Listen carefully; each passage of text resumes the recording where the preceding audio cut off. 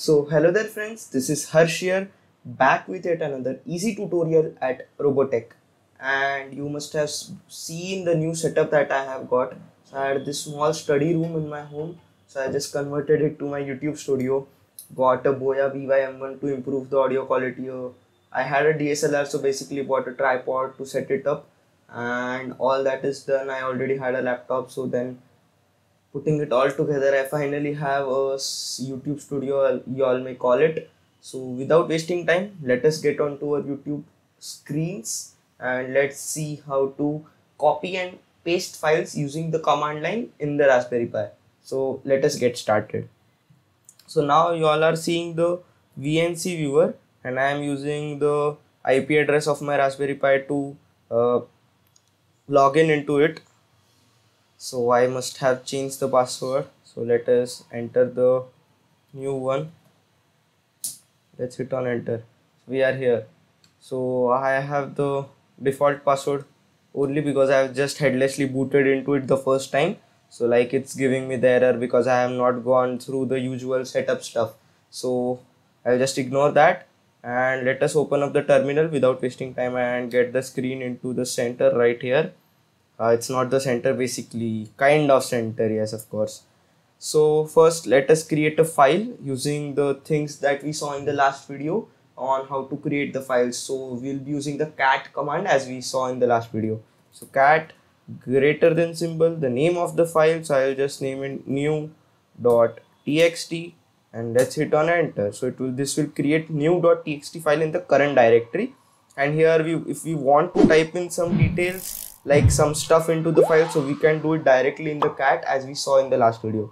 So I'll just type in my text, you all type in yours if you all want anything. So I'll just go in and typing I am testing, then enter and then control C out of here. So now let us read the file. So to do that, cat new.txt and let's hit on enter. So as you can see, it says I am testing. So the file has been successfully created. So first let us see how to copy this file from the current location, that is the /home/pi, indicated by this asterisk sign here. As you all can see, asterisk, sorry, I'm saying tilde. The tilde sign here represents that we are in the home directory, that is the /home/pi directory. So let us use the ls command to list whatever it is there in this directory. So as you can see, we have this new.txt file that we created.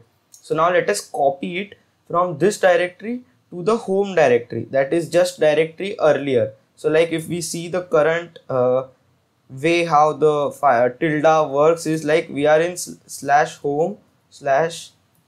So here we have made the file new.txt. So now from /home/pi we'll copy it to /home.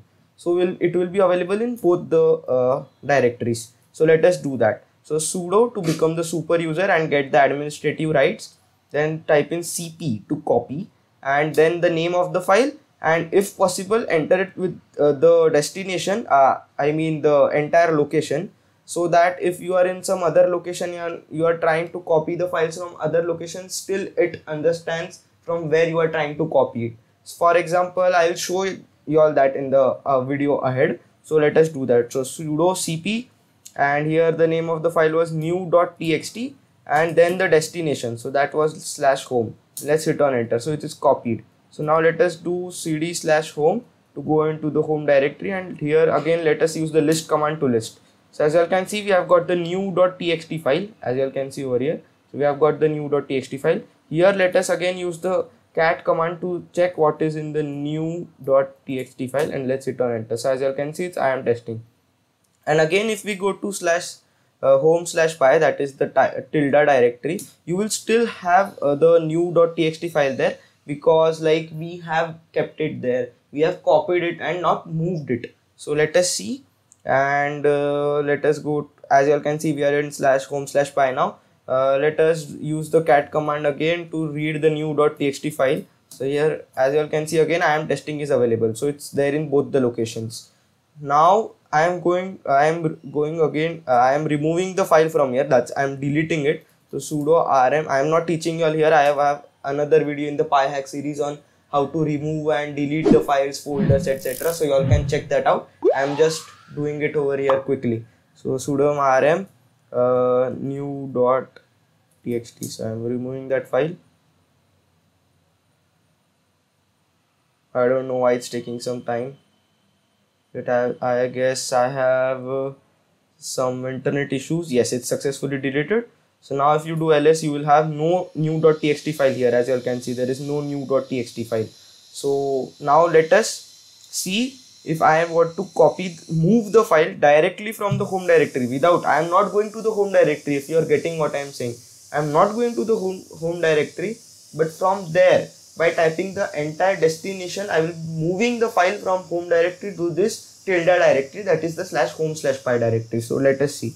I'm not going there, I repeat, and let us become the sudo super user by typing in sudo mv is the command for move, cp was for copy, then name of the file, but here we just don't have to enter the name of the file, entire location, that was /home/new dot txt, and then the name of the location, so that would be /home/pi, and location, the destination where you want to copy or move the file always has to be the complete location, and from where you are copying depends, or moving, it depends. If you are in that very directory, you don't need to enter the entire location, but if you are in some other directory and then you are performing the tasks from there, you surely need to enter the entire location like I did now. So let us do this. As you all can see, it's here now. So let us again, if we do ls, from this directory we will have the new.txt file, as you all can see, and again I do cat and new.txt and hit on enter. As you all can see, I am testing.